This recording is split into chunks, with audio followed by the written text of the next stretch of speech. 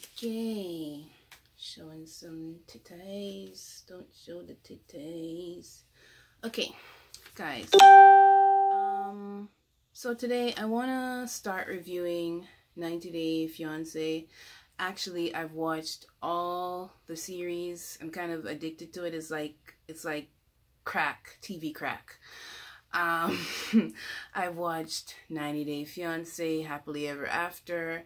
I've watched 90 Day Fiance the other way around, Pillow Talk.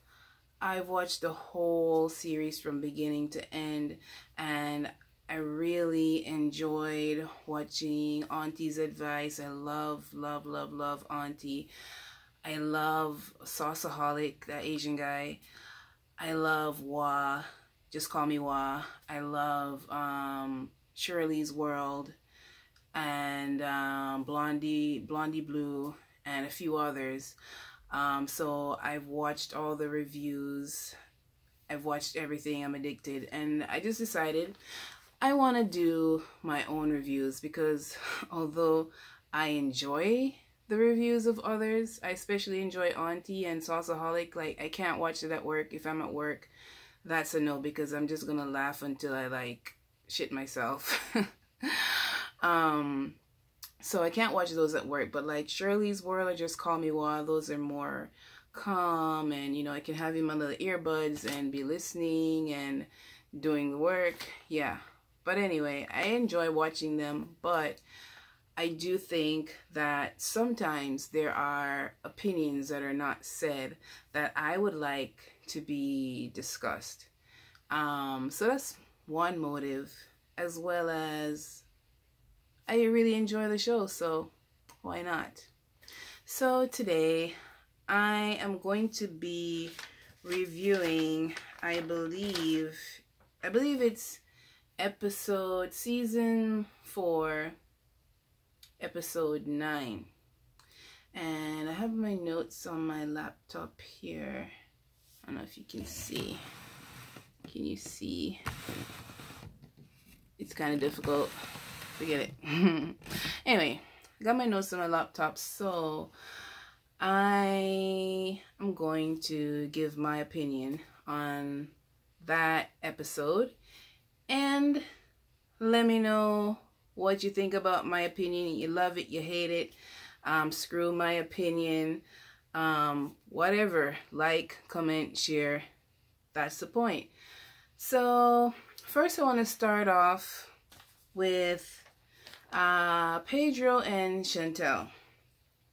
So it's weird to me that Pedro wants an apology from Chantel. Pedro wants Chantel to apologize to his mom and his sister, but actually he never apologized to her family. So how can he want that from Chantel? And the next thing I want to talk about is the money. So everyone seems to have a problem with Pedro sending his mother and his sister money. I kind of can see both sides, because first, I'm from the Caribbean, so I understand wanting to care for and provide for your family. And it's not just Pedro's doing something weird. This is quite normal within the Caribbean. He's following a cultural norm. And since Chantel wants to get with some dude from the Dominican Republic, she should have researched, brushed up on the culture a little bit more, and kind of like become aware that that is something that people tend to do in the Caribbean, and she should be able to have some kind of compromise about that sort of cultural difference, because that's what you do when you have two people coming together from different cultures. There is compromise. So my opinion is it's weird when people are saying, no, Pedro should not be sending his family money and blah, blah, blah. Listen, if I have money, my family needs something, I have it, them are going to get it. They are going to get it. But But I can see Chantel's side too, because here's the thing with Pedro. He's not doing it in a balanced way. He's not saying, okay, all right, my mom needs money, my sister needs money, but my wife also needs money. My wife is my priority, and we live in a one-bedroom apartment.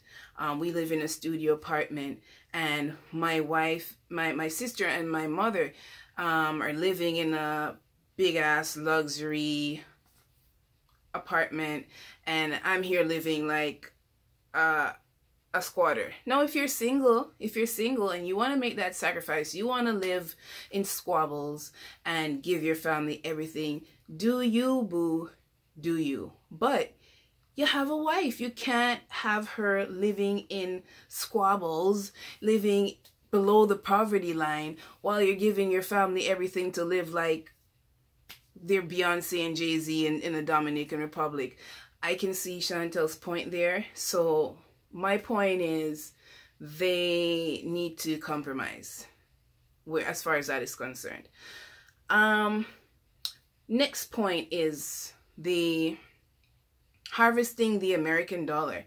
So every time I watch 90 Day Fiance, Chantel's mother says, oh, Pedro is harvesting the American dollar, harvesting the American dollar. Now, I could be wrong, but as far as I am aware, Chantel is in nursing school. Chantel doesn't work. Pedro is the one that's working.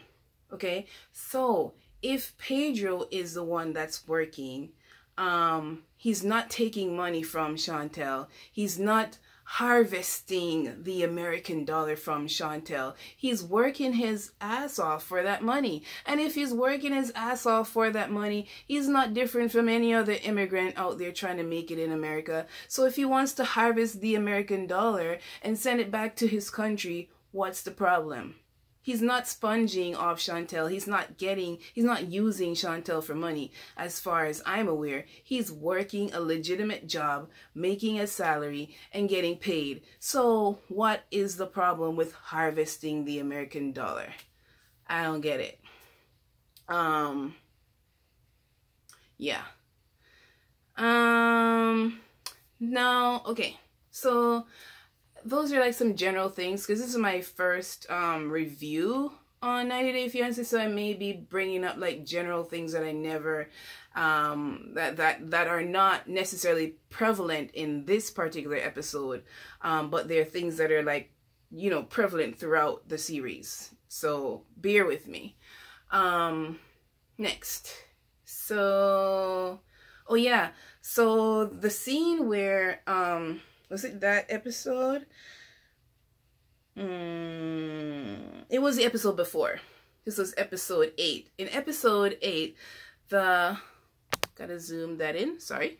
In episode 8, Pedro's mom was talking to Chantel, and Pedro's mom was basically saying, regarding the fight, basically saying that, listen, if I was there and your mother, your brother, and your sister try to beat up on my son and my daughter, I'm beating your mama, I'm beating your brother, I'm beating your father, I'm beating your sister, I'm gonna beat everybody's ass. And it sounds a bit extreme, but I understand it. If that were me, okay, it doesn't matter what sort of differences I am having with my family, and I don't care how much I'm hating my I don't have a sister, I only have brothers, so I don't care how much I having some kind of difference with my brother, or how much I hate them, or whatever. Trust and believe, if a scenario like that went down, where my brother's girlfriend or wife or family was attacking my brother, I'ma beat their ass too. I don't know if I should be cursing. I don't know if that's good for monetizing my videos. I don't know. I have to research that. But point is, I would beat their ass too. Okay? You don't mess with my family. So I understand the mama bear instincts that, you know, is coming from Pedro's mom. It does sound harsh, though. It does sound like she's cuckoo for Cocoa Pops. But I get it. Totally get it. So yeah, I'm done with them. Next couple is I think I should be crossing this, you know, I don't have a pen. Anyway, done with them. Next couple is Nicole and Ozan. That is not in this episode, but again, it's my first review, so I'm just going to give like a general take of everybody, of all the parties in 90 Day Fiance. So I apologize if that is not your cup of tea or what you were intending to watch. I do apologize, but let's just get into it, because everyone loves them some Nicole and Ozan, right? So Nicole and Ozan, my opinion about Nicole and Ozan, generally speaking. Oh, you might think it's weird that I'm on the floor, but this is a what do you call it? Futon. This is a futon, and it's on a tatami mat, so that's why I'm sitting on the floor. I'm not some crazy person. Anyway, so Nicole and Ozan. Here's the thing about it now. I think that Nicole has a mental illness. No one can convince me. Only a doctor that conducted some medical tests and they have the proof to show me. Only a doctor could tell me that Nicole doesn't have some kind of mental illness, ADD, or what do they call that one where like you're off the spectrum? I can't remember right now. Something's wrong with that chick. Something is wrong with her. The dude, Ozan, is obviously scamming her. She went to Morocco. She gave him $6,000 US.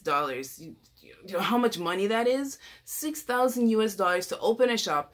Then there is no Ras shop. There is no shop. There is no shop. And no one can say what happened to the money. That is the epitome of being scammed, honey. And she's not even getting any sex out of it. Like, at least give me some D if you're going to like scam me out of all my money. Give me the D and give it to me good. All right? Yeah. The other thing I want to say about Nicole is that dude is not even attracted to her. Like, if a dude told me that he's 50% attracted to me, nigga, nah. It is not going to happen. Like, I am very much aware that I'm not like a Beyonce. However, I do have some amount of self-esteem and pride. And if you're gonna tell me that like you're only 50% attracted to me, bye. Because like I can help myself. I can find dudes, you know. The person that I am with has to have some attraction to me, and it has to be more than 50%. That's all I'm gonna say about that. That is just freaking weird. Next thing, yeah. So on my notes, I have the mom is helping her. The mom is kind of like, perhaps she's giving her money, because like apart from the money they get from TLC, she don't work. So who's giving her the money to fly here, there, and everywhere with a kid? Somebody's giving her money, and I'm inclined to believe it's her mom. But my point about helping her, I want to say the mom is condoning her behavior, because in previous episodes the mom said that it's gonna end. We just need to leave her alone and not like interfere in her personal relationship with Ozan, because it's gotta end someday. What? Like, I cannot understand it, because if that was my mom, I don't know if I would be alive, because the assault. I don't want to get my mom in trouble. I love you, mommy. But I just know the assault that she would give me if a dude, she would do to me. If a dude had $6,000 US taking my 6,000 US dollars, have me on TV looking dumb, stupid. I need to look up that disease. I can't remember. Autism. Have me looking like I'm autistic out here. Best believe she'd be hitting me upside the head. She would not be going, oh, it'll end someday. Oh, let's leave Nicole alone. It will end. That is some bullshit. That is absolute bullshit. Absolute bullshit. So back to my notes. She's condoning her behavior, and it's so weird to me. The whole family, even except for the stepfather, the whole family seems to be condoning the relationship, even though they all see the signs. They all see the signs that Azan is scamming her. Azan doesn't love her. Azan's not attracted to her. Azan ain't giving her nothing. He ain't giving her money. He ain't giving her D. He ain't giving her time. He ain't giving her attention. He ain't giving her shit. He's not giving her anything. Everyone in her family knows it. But only the stepfather is man enough to really come out and say, call it for what it is. That is bullshit. So I love the stepfather.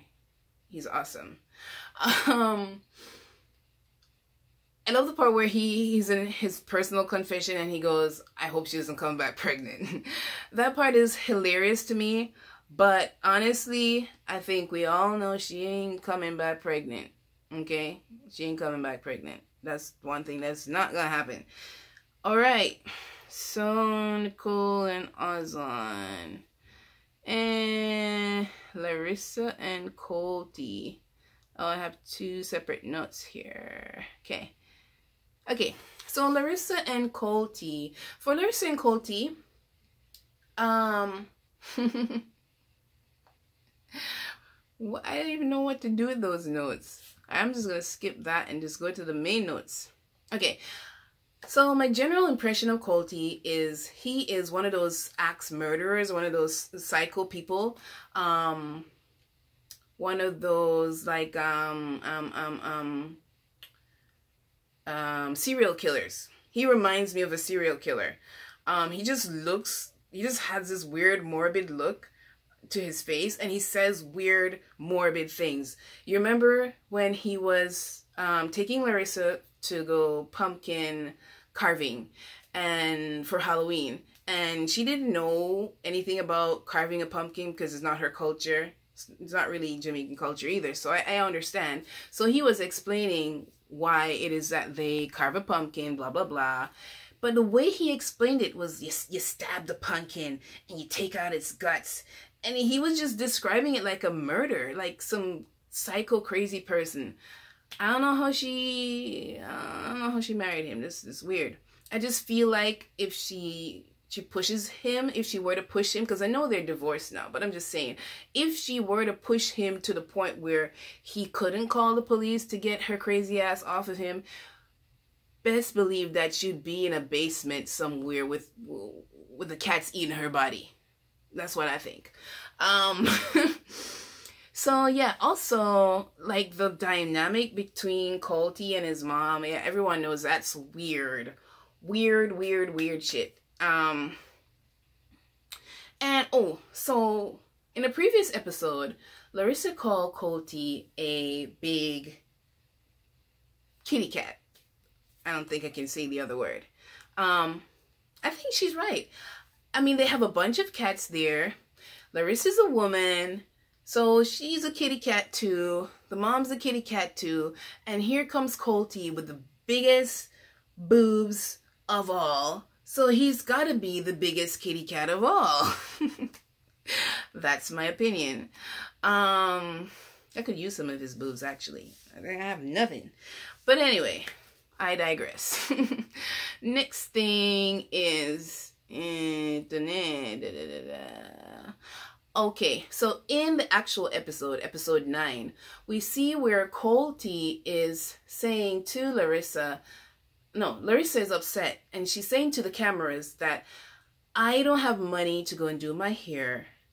Cold T agreed to give me money to do my hair, but now when he found out how much it costs, he doesn't want to pay because he's afraid of his mother. His mother and him, they have a joint account together, and he never stands up for me. Anything his mama wants, that's what happens. So she's upset. And I want to say that I understand Larissa's position. Not that I've ever been in that position, but me being a foreigner in a foreign country, I can put myself in that mindset and imagine what it would feel like to be taken advantage of in that way. Because think about it. Yes, she did make an active decision to go over there to be with him. But here she is now. She's in their country. She can't work. She doesn't have a job. He agreed. He also made an active decision that he was going to take care of her whilst she is there until she can better herself, get her papers and find a job, blah, blah, blah, blah, right? He also agreed to that. And getting her hair done, she's a woman. Those things may seem unnecessary to a man, but it's definitely necessary for a woman. That's my opinion. It's a necessary thing. You want to upkeep yourself. I mean, you're on a TV show. You're the hot Brazilian wife with the hot Brazilian ass, according to Colty. So she has to keep herself up, right? She has to keep herself up. And here comes this Oompa Loompa with melon titties talking about how he can't pay for anything more. It's something basic. Doing hair is something basic. It's not like she said she wanted to go do her titties, because she could just get the fat from him, but okay. It's something basic. So I could understand in that moment how she felt sort of disadvantaged and helpless.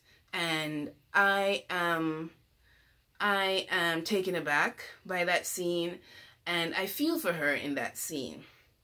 But yeah. Yeah, I think that's pretty much it for them. The only other thing that I would say is that the relationship between Colty and his mom, I don't think he's ever going to find a woman who's going to stick with him unless he addresses that. Yes, you love your mom. Yes, you want to provide for her, blah, blah, blah, blah, blah. But you have to know how to separate and compartmentalize things. You can love your mom and respect your wife. You can do those things. The two are mutually exclusive. You can have a joint account with your mom and have your separate checking account with your wife and have your separate little savings account in case, like, she leaves me, I'ma still be good money. You can have all those things. You have to know how to work it together. Work it in together. And you don't have to drive over Larissa with the pickup truck and then reverse on her ass in order to have a relationship with your mama. It doesn't have to work like that. Yeah, but it's 23 minutes. Damn, that's really long. So, all right, I'm done with them. Pretty much said all that I wanted to say.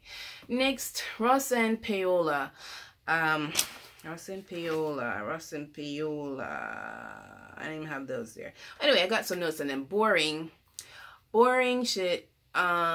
Pretty much wanted to skip it. So them and the Israeli American couple, I don't even know their names because they're just that boring to me. On the Pillow Talk, I don't even know their names. Who is making these decisions to put these couples on the shows? Because that needs reviewing. They are very, very boring. I don't have any interest to watch them. I don't have any interest to talk about them, but I'll try my best. It's a waste of time though. Waste of time, waste of space, waste of energy. So yes, so stupid boring people, Ross and Paola. Okay. The point with Ross and Paola, the overriding point throughout all the episodes is Paola doesn't want to live in whatever hillbilly area that Ross is from. I forget. Oklahoma. Yeah, yeah, yeah. She don't want to live there because she's Colombian and she likes to show her skin and there are no people there that are of color and blah, blah, blah. Right. But yeah, I can understand that. But I don't understand why she can't have a decent relationship with the mom. Lots of Caribbean cultures like to show skin because we just have sun, so we're not used to like covering up for the snow and whatnot. And also the culture in itself, we have carnivals, we're good at dancing. Not me, I'm terrible, but generally speaking, we like to dance. And so we love the skin. I get it. However, her coming to the mother's house or the parents' house in the mornings with her big ass titties out, there's no excuse for that. You could be from Colombia, Jamaica, Dominican Republic. It doesn't matter where you're from. You go to your man's house to meet his family. You cover up your titties and your coochie. That's just how it goes. There's no excuse for that. And I think her whole storyline, oh, I don't like Ross's parents because they don't like my culture. That's bullshit. I believe if she were to come correct to the parents and cover up her assets, they would receive her better. Okay? It's just common decency. So that's bullshit. It's just stupid and boring. So what else do I have? Cover up titties. Okay, done with them. Boring ass couple. Next, Andre and Libby. Andre. Like, I don't have a problem with her saying Andre, if I'm saying it correctly. I don't know. But yeah, I know I've read the comments of other people. I'm watching like aunties videos and whatnot, and I see people going, oh, why she has to say Andre? And I like Shirley's World video too. Recently I watched the video and I actually commented something about that. But anyway, yeah, Andre and Libby, I don't have a problem with how she says the name. That's how he says his name in his culture. I think there's just respect. I know she's being a little bit extra, but it's respect. It's cool. So here's my opinion now, my overall opinion of Andre and Libby. And they were in episode 9, so I can address that too. Andre, he ain't got no ambition. He ain't got no job. What else he ain't got? He's wasteful. I don't know why I'm saying wasteful. I forget. Oh, I think I'm saying he's wasteful because they had a house. They had, so, he did the trucking thing. He did the trucking thing, did the lessons, started a few jobs, decided, nah, I want to be a handyman. Bitch, what? Okay, no ambition. Next, lazy. You had a whole free house, and Libby's dad said, please maintain the house. Please keep the house. That is the definition of a handyman. You didn't do shit. You are a freaking lazy man. Wasteful. You're gonna give up a free house to go and pay rent elsewhere with your pregnant wife having to be the one who's footing the bill for this new apartment. Wasteful. And the part where he says, don't terrorize me with your pregnancy. What the fuck? What? In that moment, I just wish that her stomach was fake and she could just rip it off and beat his ass with it, okay? That'll terrorize his ass with pregnancy. Okay, next.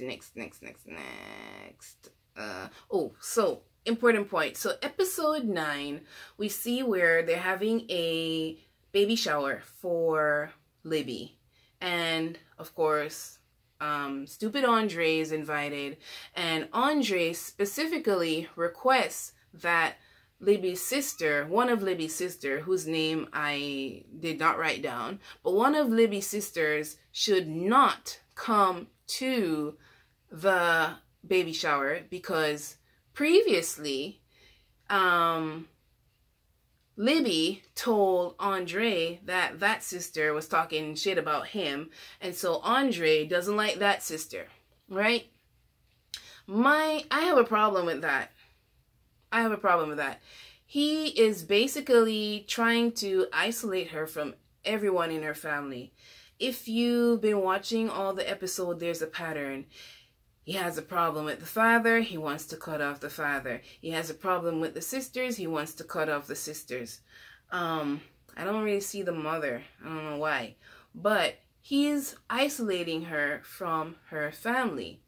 And that's concerning because she needs her family. Not even emotionally need her family. I'm talking financially need her family, because daddy gives her a job, daddy gives her loans, daddy pays for apartments, and she's pregnant. She has several emotions searing through her body. She's gonna need her sisters and her dad and her mom and her whole support unit in this time. So what kind of sane, well-meaning husband would try to actively isolate their pregnant wife from their family? Don't make sense. And the scene where she's arguing with the sisters on her cell phone, and she's telling Andre that the sisters are arguing, why did she leave, blah blah blah, and he snatches the phone from her and said, what did he say? Don't text, I said. Don't text, I can't get the accent, but I'm gonna work on it. Don't text, I said. I don't know, that's terrible. Okay, but he said, don't text, I said. And he snatched the phone away from her. That is telling.